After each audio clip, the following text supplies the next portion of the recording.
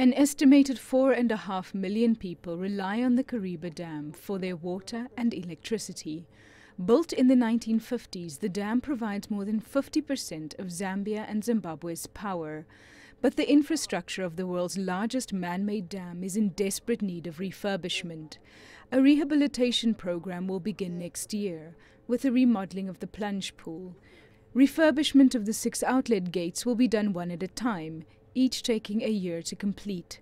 This is a very important project to assist in improving the safety and reliability of the dam, and needed some very urgent action to avoid a potential emergency situation that would have resulted in a devastating situation in the entire Zambezi River Basin and loss of human lives, and more specifically to these 2 countries in terms of a reliable power supply.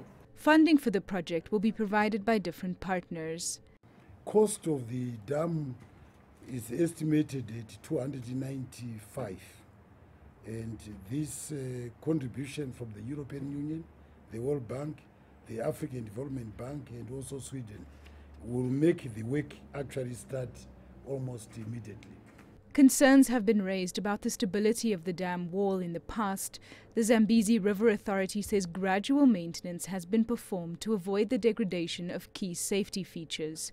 This rehabilitation program will ensure the dam continues to provide water and electricity for years to come. Valdi Carosa, CCTV.